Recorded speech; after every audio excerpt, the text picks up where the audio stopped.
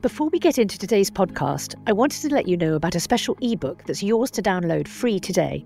It's called 5 Ways to Connect with God, Ancient Practices for Modern Times.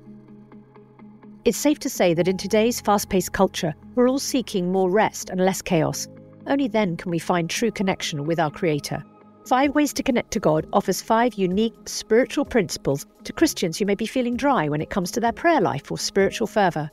These include practices such as choosing a word for the year, the power of one-phrase prayers, and the importance of cultivating thankfulness. Some of these principles are hundreds of years old, yet they offer a fresh way to connect us with the living God.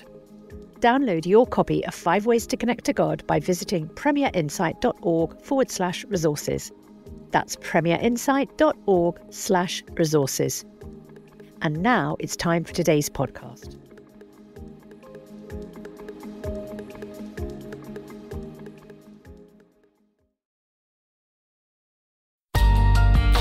The Bible in a Year, bringing the Word to life.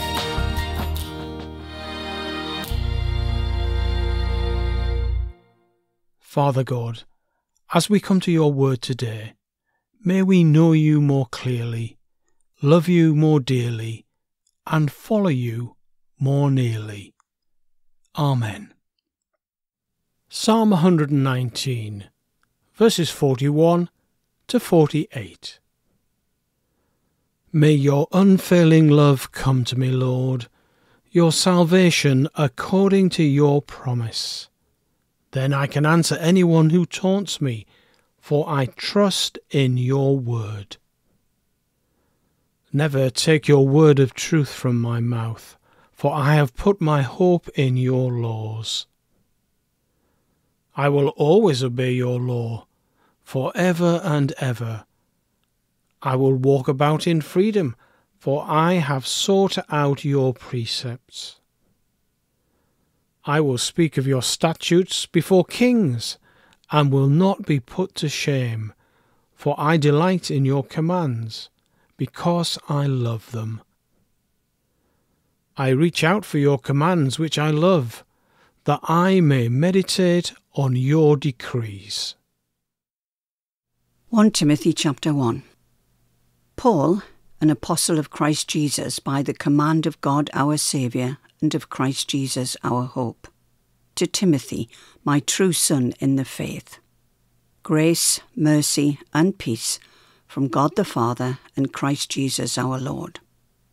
As I urged you when I went into Macedonia, stay there in Ephesus, so that you may command certain people not to teach false doctrines any longer, or to devote themselves to myths and endless genealogies. Such things promote controversial speculations rather than advancing God's work, which is by faith.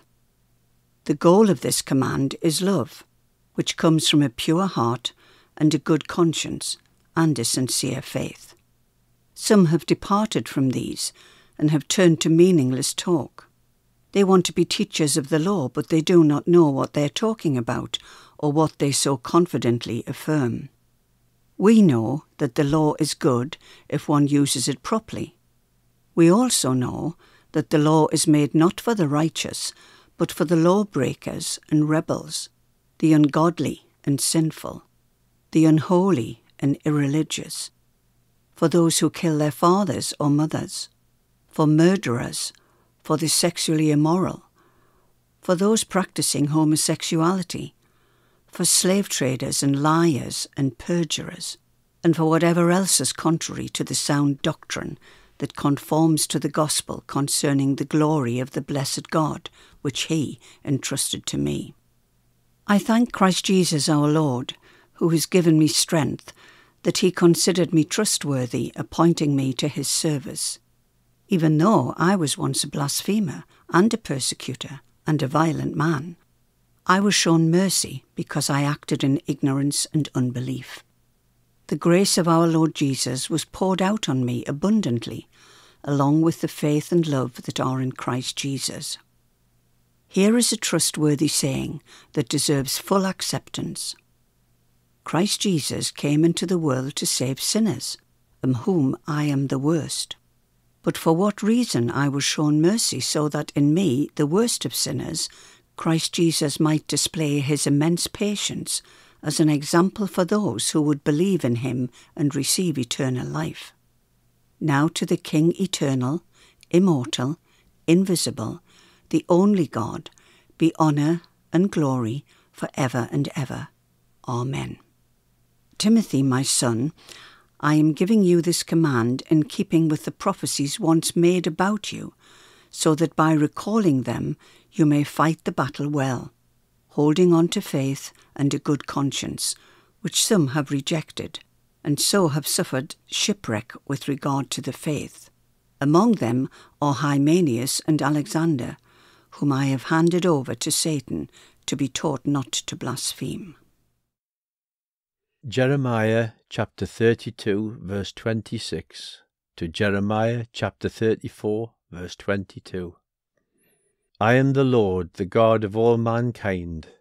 Is anything too hard for me? Therefore this is what the Lord says. I am about to give this city into the hands of the Babylonians, and to Nebuchadnezzar king of Babylon, who will capture it. The Babylonians who are attacking this city will come in and set it on fire. They will burn it down, along with the houses where the people aroused my anger by burning incense on the roofs to Baal, and by pouring out drink offerings to other gods. The people of Israel and Judah have done nothing but evil in my sight from their youth. Indeed, the people of Israel have done nothing but arouse my anger with what their hands have made, declares the Lord. From the day it was built until now, this city has so aroused my anger and wrath that I must remove it from my sight. The people of Israel and Judah have provoked me by all the evil they have done. They, their kings and officials, their priests and prophets, the people of Judah and those living in Jerusalem. They turned their backs to me and not their faces. Though I taught them again and again, they would not listen or respond to discipline. They set up their vile images in the house that bears my name and defiled it. They built high places for Baal in the valley of Ben Hinnom, to sacrifice their sons and daughters to Molech, though I never commanded, nor did it enter my mind, that they should do such a detestable thing, and so make Judah sin. You are saying about this city, by the sword, famine, and plague, it will be given into the hands of the king of Babylon. But this is what the Lord, the God of Israel, says. I will surely gather them from all the lands where I banished them in my furious anger and great wrath. I will bring them back to this place and let them live in safety. They will be my people, and I will be their God. I will give them singleness of heart and action, so that they will always fear me, and that all will then go well for them and for their children after them. I will make an everlasting covenant with them. I will never stop doing good to them, and I will inspire them to fear me, so that they will never turn away from me. I will rejoice in doing them good, and will assuredly plant them in this land with all my heart and soul. This is what the Lord says.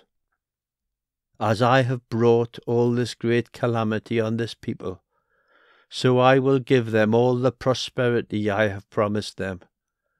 Once more fields will be bought in this land of which you say, it is a desolate waste, without people or animals, for it has been given into the hands of the Babylonians.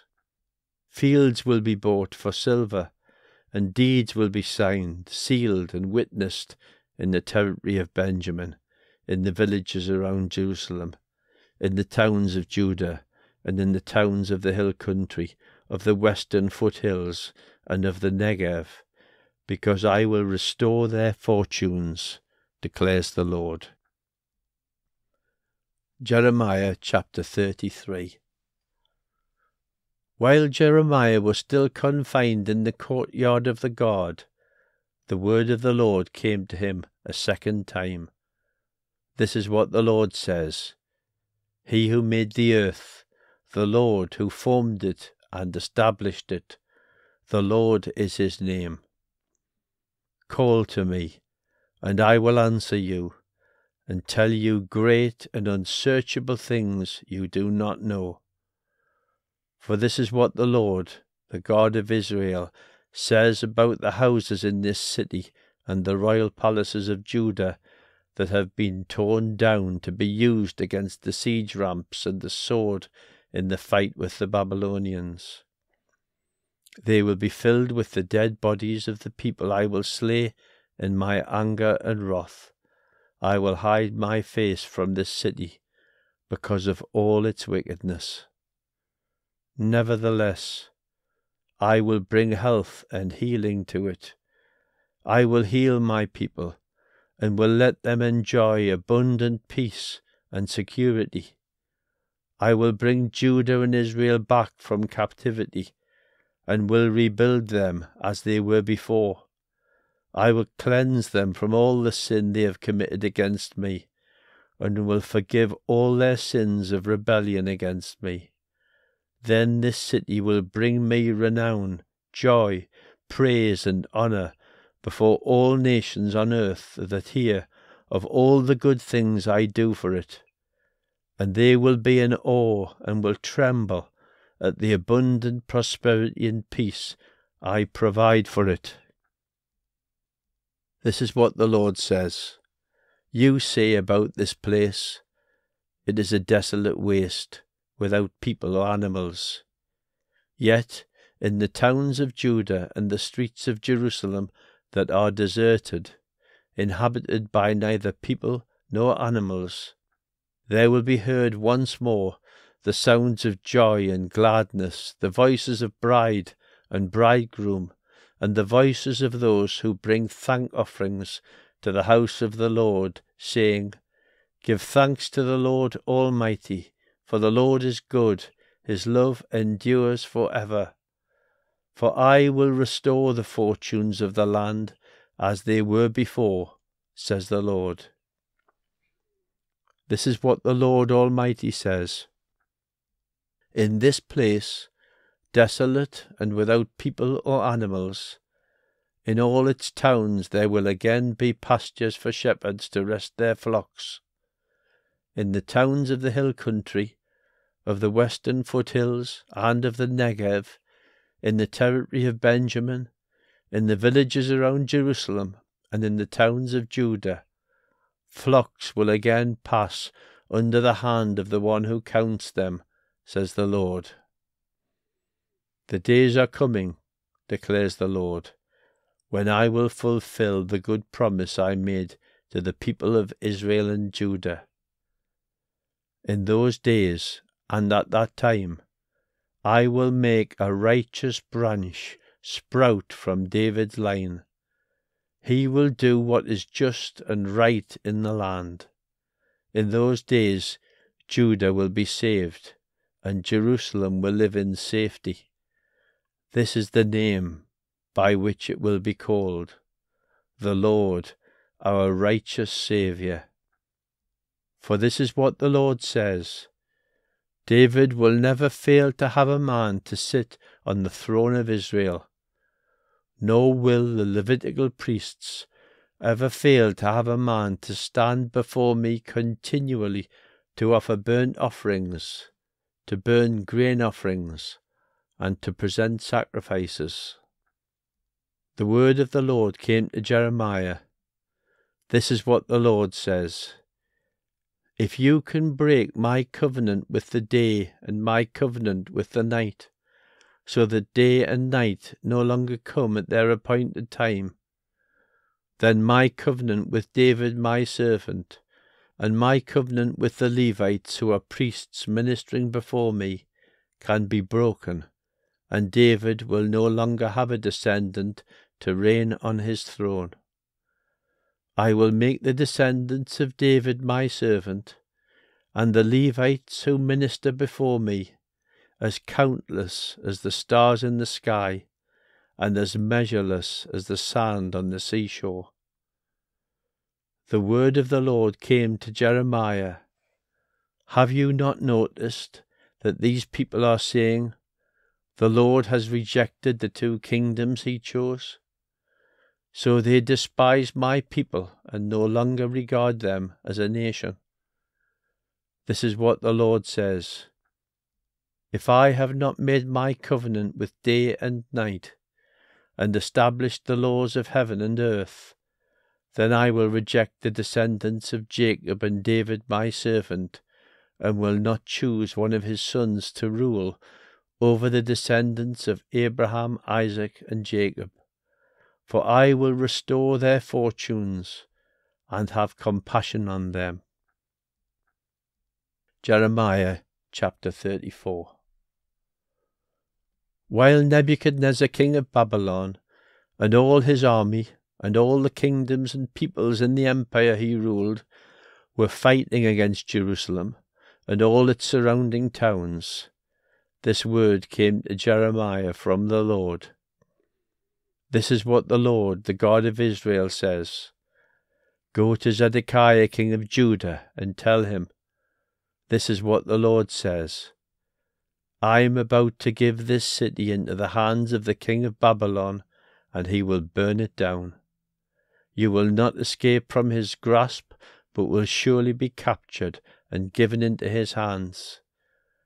You will see the king of Babylon with your own eyes, and he will speak with you face to face, and you will go to Babylon. Yet hear the Lord's promise to you, Zedekiah king of Judah. This is what the Lord says concerning you. You will not die by the sword, you will die peacefully. As people made a funeral fire in honour of your predecessors, the kings who ruled before you, so they will make a fire in your honour and lament, Alas, Master! I myself make this promise, declares the Lord. Then Jeremiah the prophet told all this to Zedekiah king of Judah in Jerusalem, while the army of the king of Babylon was fighting against Jerusalem and the other cities of Judah that were still holding out, Lachish and Azekah. These were the only fortified cities left in Judah. The word came to Jeremiah from the Lord after King Zedekiah had made a covenant with all the people in Jerusalem to proclaim freedom for the slaves. Everyone was to free their Hebrew slaves, both male and female. No one was to hold a fellow Hebrew in bondage. So all the officials and people who entered into this covenant agreed that they would free their male and female slaves and no longer hold them in bondage. They agreed and set them free. But afterwards they changed their minds and took back the slaves they had freed and enslaved them again. Then the word of the Lord came to Jeremiah. This is what the Lord, the God of Israel, says. I made a covenant with your ancestors when I brought them out of Egypt, out of the land of slavery. I said, every 7th year each of you must free any fellow Hebrews who have sold themselves to you. After they have served you for 6 years, you must let them go free. Your ancestors, however, did not listen to me or pay attention to me. Recently you repented and did what is right in my sight. Each of you proclaimed freedom to your own people. You even made a covenant before me in the house that bears my name. But now you have turned round and profaned my name. Each of you has taken back the male and female slaves you had set free to go where they wished. You have forced them to become your slaves again. Therefore this is what the Lord says. You have not obeyed me. You have not proclaimed freedom to your own people. So I now proclaim freedom for you, declares the Lord, freedom to fall by the sword, plague, and famine. I will make you abhorrent to all the kingdoms of the earth. Those who have violated my covenant, and have not fulfilled the terms of the covenant they made before me, I will treat like the calf they cut in two, and then walked between its pieces. The leaders of Judah and Jerusalem, the court officials, the priests, and all the people of the land who walked between the pieces of the calf, I will deliver into the hands of their enemies who want to kill them. Their dead bodies will become food for the birds and the wild animals. I will deliver Zedekiah king of Judah and his officials into the hands of their enemies who want to kill them, to the army of the king of Babylon, which has withdrawn from you. I am going to give the order, declares the Lord, and I will bring them back to this city. They will fight against it, take it, and burn it down. And I will lay waste the towns of Judah, so that no one can live there. Father God, thank you that at just the right time, when we were still powerless, Christ died on the cross for us. Amen. For more resources to help you bring the word to life, go to premier.org.uk/Bible. This reading has been taken from the NIV Bible Biblica and is published by Hodder and Stoughton.